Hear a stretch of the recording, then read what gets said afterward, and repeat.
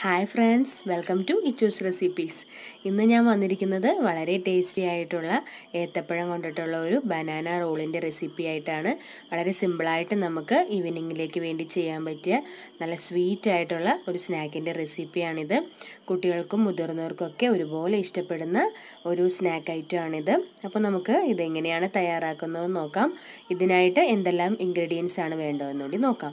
അതിനു മുമ്പായിട്ട് നിങ്ങൾ എൻ്റെ ചാനൽ ഇതുവരെ സബ്സ്ക്രൈബ് ചെയ്തിട്ടില്ലെങ്കിൽ താഴെ ഒരു റെഡ് സബ്സ്ക്രൈബ് ബട്ടൺ ഉണ്ട്, അതൊന്ന് ക്ലിക്ക് ചെയ്യണേ. അതിൻ്റെ കൂടെ തന്നെ ആ ബെല്ലേക്കും കൂടി ഒന്ന് ക്ലിക്ക് ചെയ്യണം. അപ്പോൾ നമുക്കിനി സ്നാക്ക് ഉണ്ടാക്കാനായിട്ട് തുടങ്ങാം. അതിനായിട്ട് ഞാനിവിടെ 5 ഏത്തപ്പഴം എടുത്തിട്ടുണ്ട്. നന്നായിട്ട് പഴുത്ത ഏത്തപ്പഴമാണ് ഞാൻ എടുത്തിരിക്കുന്നത്. അതിൻ്റെ സൈഡൊക്കെ ഇതുപോലെ കട്ട് ചെയ്ത് വെച്ചിട്ടുണ്ട്. അപ്പോൾ നമുക്കിത് ഒന്ന് ആദ്യം തന്നെ സ്റ്റീം ചെയ്തെടുക്കണം, ഒന്ന് ആവിയിൽ പുഴുങ്ങിയെടുക്കണം. എന്നിട്ടാണ് നമ്മൾ ഈ സ്നാക്ക് റെഡിയാക്കുന്നത്. അതിനായിട്ട് ഞാൻ പഴം ഇങ്ങനെ കട്ട് ചെയ്തിട്ട് ഒരു സ്റ്റീമറിൽ വച്ചിട്ടുണ്ട്. ഇനി ഏകദേശം ഒരു 10-15 മിനിറ്റ് ഇത് നന്നായിട്ട് ആവി കയറ്റിയെടുക്കണം. ഇപ്പോൾ നന്നായിട്ട് ആവി വന്ന് നമ്മുടെ ഏത്തപ്പഴമൊക്കെ ഇവിടെ നന്നായിട്ട് വെന്തിട്ടുണ്ട്. ഇനി ഇതൊന്ന് ചൂടാറി വരണം. അതിനുശേഷം നമുക്കിതിൻ്റെ തൊലിയൊക്കെ മാറ്റിയിട്ട് നന്നായിട്ടൊന്ന് ഉടച്ചെടുക്കണം. അപ്പം നമുക്കിനി ബാക്കിയുള്ള ഇൻഗ്രീഡിയൻസ് കൂടി എടുക്കാം. അതിനായിട്ട് ഞാനിവിടെ ഒരു മിക്സിയുടെ ജാർ എടുത്ത് വെച്ചിട്ടുണ്ട്. അതിലേക്ക് 3 ടേബിൾ സ്പൂൺ പഞ്ചസാര ഇട്ട് കൊടുക്കാം. നിങ്ങളുടെ ഇഷ്ടത്തിനനുസരിച്ച് മധുരത്തിനനുസരിച്ച് എടുക്കാം. ഇനി നമുക്കിതൊന്ന് നന്നായിട്ട് പൊടിച്ചെടുക്കണം. അപ്പോൾ പഞ്ചസാര ഇവിടെ നന്നായിട്ട് പൊടിഞ്ഞു വന്നിട്ടുണ്ട്. ഇനി ഇതിലേക്ക് ഞാൻ ചേർത്ത് കൊടുക്കുന്നത് തേങ്ങയാണ്. ഞാൻ ഇവിടെ 1 കപ്പ് തേങ്ങ ചിരകിയത് എടുത്തിട്ടുണ്ട്. നമുക്കത് ഈ പഞ്ചസാരയിലേക്ക് ഇട്ട് കൊടുക്കാം.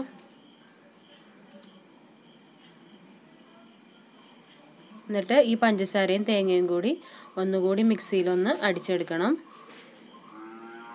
ഇപ്പോൾ തേങ്ങയും പഞ്ചസാരയും നന്നായിട്ട് മിക്സായിട്ട് കിട്ടിയിട്ടുണ്ട്. നമ്മുടെ പഴം ഇവിടെ ചൂടാറി വന്നപ്പോൾ ഞാൻ നന്നായിട്ട് ഉടച്ചെടുത്തിട്ടുണ്ട്. ഇതുപോലെ കട്ടയൊന്നും ഇല്ലാതെ നന്നായിട്ട് ഉടച്ചെടുക്കണം. നമുക്കിതൊരു പാത്രത്തിലേക്ക് മാറ്റാം. അപ്പോൾ ഞാനിവിടെ ആ പാത്രത്തിലേക്ക് തേങ്ങയും പഞ്ചസാരയുടെ മിക്സും അതുപോലെ തന്നെ ഏത്തപ്പഴം ഉടച്ചതും എടുത്തിട്ടുണ്ട്.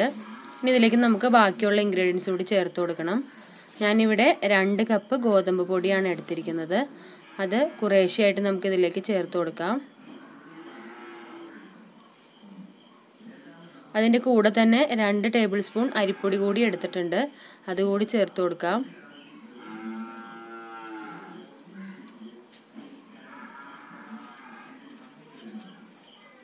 ഇനി ഇതിലേക്ക് നമുക്ക് ആവശ്യത്തിന് ഉപ്പ് ചേർത്ത് കൊടുക്കണം. ഇനി ഇതെല്ലാം കൂടി നമുക്ക് നന്നായിട്ടൊന്ന് കുഴച്ചെടുക്കണം. വെള്ളമൊന്നും ചേർക്കേണ്ട ആവശ്യമില്ല, അല്ലാതെ തന്നെ ഇത് നന്നായിട്ട് കുഴഞ്ഞു കിട്ടും.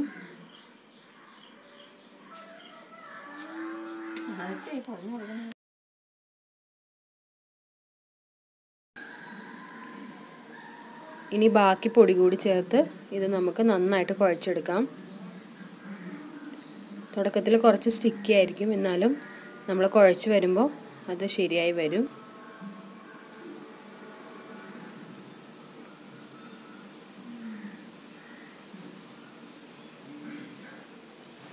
ഇതുപോലെ എല്ലാം കൂടി നന്നായിട്ട് കുഴച്ച് ഒരു ചപ്പാത്തി മാവിൻ്റെ പരുവത്തിൽ നമ്മൾ കുഴച്ചെടുക്കണം.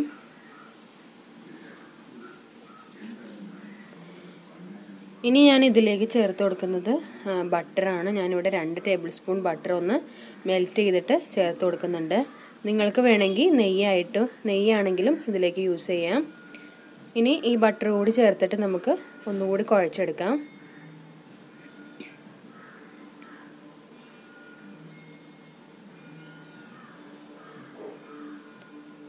ഇപ്പോൾ ഇത് നന്നായിട്ട് കുഴഞ്ഞു വന്നിട്ടുണ്ട്.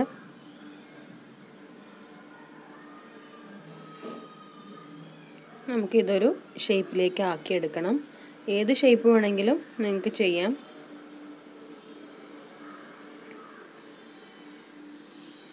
അപ്പോൾ ഇത് ആ ഷേപ്പിലേക്ക് ആക്കാൻ വേണ്ടിയിട്ട് ഞാനിവിടെ ഒരു കട്ടിംഗ് ബോർഡ് എടുത്ത് വെച്ചിട്ടുണ്ട്. നമ്മൾ നേരത്തെ കുഴച്ച് വെച്ച ആ മാവിൽ നിന്ന് ഇതുപോലെ ഓരോ ബോളായിട്ട് എടുക്കാം. കയ്യിൽ നമ്മൾ എണ്ണ തടവി കൊടുത്തിട്ട് എടുക്കുകയാണെങ്കിൽ ഇത് നമ്മുടെ കയ്യിൽ ഒട്ടും പറ്റിപ്പിടിക്കില്ല.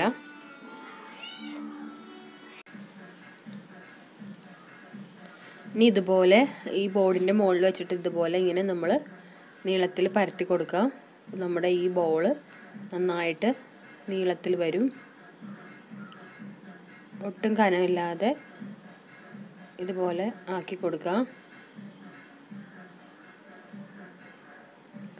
എണ്ണ പുരട്ടിയത് കൊണ്ട് തന്നെ ഇത് വളരെ പെട്ടെന്ന് തന്നെ ഇതുപോലെ നമുക്ക് ആയി കിട്ടും. വലിയ ബുദ്ധിമുട്ടൊന്നുമില്ല. അതുപോലെ അധികം കനമില്ലാതെ ഇങ്ങനെ ഉരുട്ടി കൊടുക്കാം.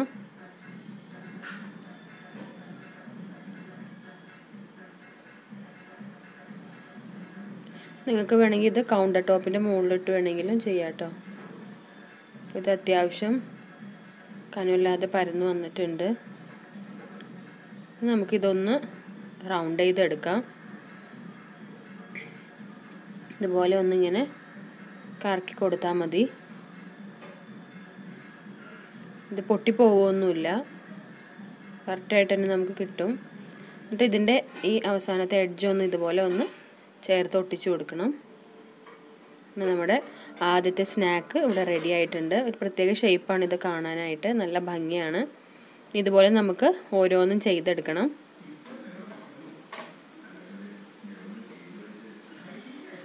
ഒരെണ്ണം ചെയ്ത് കഴിയുമ്പോൾ തന്നെ നമുക്ക് ഇത് ഈസി ആയിട്ട് തോന്നും.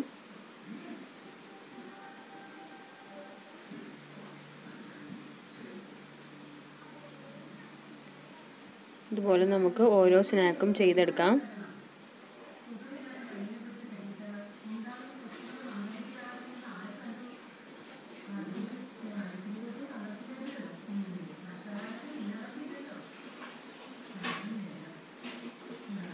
നമുക്ക് ഇത് ഫ്രൈ ചെയ്തെടുക്കണം. ഞാനിവിടെ ഡീപ്പ് ഫ്രൈ ആണ് കേട്ടോ ചെയ്യുന്നത്.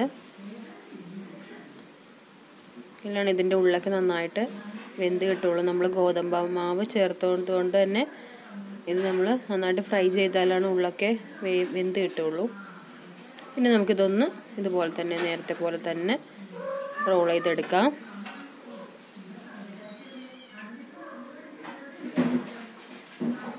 ഈ എഡ്ജ് ഒന്ന് ഇതുപോലെ ചേർത്ത് ഒട്ടിച്ചു കൊടുക്കാം. ഇതുപോലെ നമുക്ക് എല്ലാം ചെയ്തെടുക്കാം. ഞാനിവിടെ നമ്മുടെ സ്നാക്ക് ഫ്രൈ ചെയ്യാനായിട്ടൊരു ഫ്രൈ പാൻ വെച്ചിട്ടുണ്ട്. അതിലേക്ക് ആവശ്യത്തിനുള്ള ഓയിൽ ഒഴിച്ച് കൊടുത്തിട്ടുണ്ട്. നമ്മുടെ സ്നാക്കെല്ലാം ഞാൻ ഇവിടെ ഇതുപോലെ ഷേപ്പിലാക്കി എടുത്തിട്ടുണ്ട്. ഇനി നമുക്കിത് ഫ്രൈ ചെയ്തെടുക്കണം. ഓയിലൊന്ന് നന്നായിട്ട് ചൂടായിട്ട് വരട്ടെ.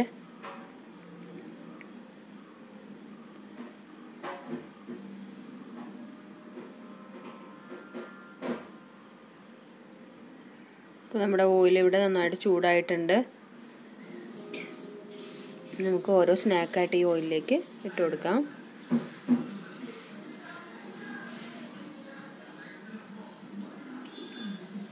നമ്മൾ സ്നാക്കെല്ലാം ഇട്ടതിന് ശേഷം നമ്മുടെ ഫ്ലെയിം കുറച്ച് മീഡിയം ആക്കി വയ്ക്കണം കേട്ടോ. എന്നാലാണ് ഇത് പാകത്തിന് നമുക്ക് കുക്കായി കിട്ടുകയുള്ളൂ.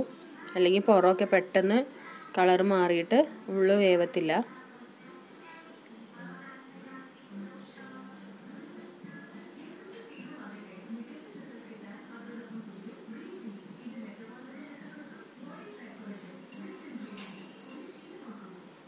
ഇനി നമുക്കിത് ലോ ഫ്ലെയിമിൽ മീഡിയം ഫ്ലെയിമിൽ ഇട്ടിട്ട് ഒന്ന് കുക്ക് ചെയ്തെടുക്കാം. ഇതൊന്ന് തിരിച്ചിട്ട് നോക്കാം. ഇതുപോലെ തിരിച്ചു മറിച്ചു ഇട്ട് ഇത് നമുക്ക് കുക്ക് ചെയ്തെടുക്കാം.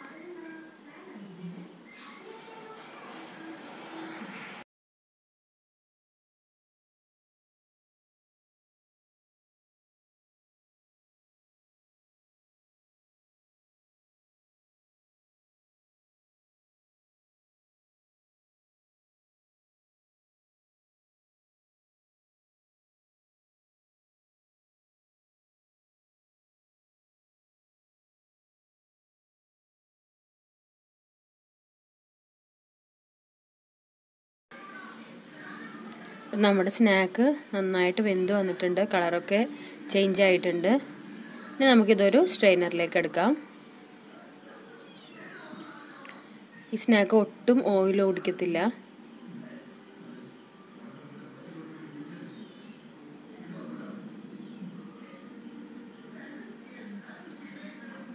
കാണാനും നല്ല ഭംഗിയാണ്, അതുപോലെ തന്നെ കഴിക്കാൻ നല്ല ടേസ്റ്റുമാണ്.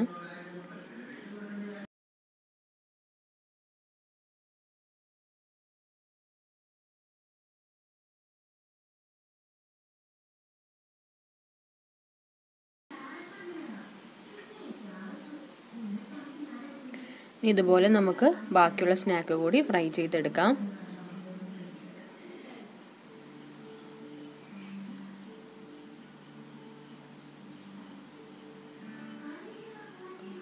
അങ്ങനെ നമ്മുടെ ടേസ്റ്റി ബനാന റോൾ ഇവിടെ റെഡി ആയിട്ടുണ്ട്.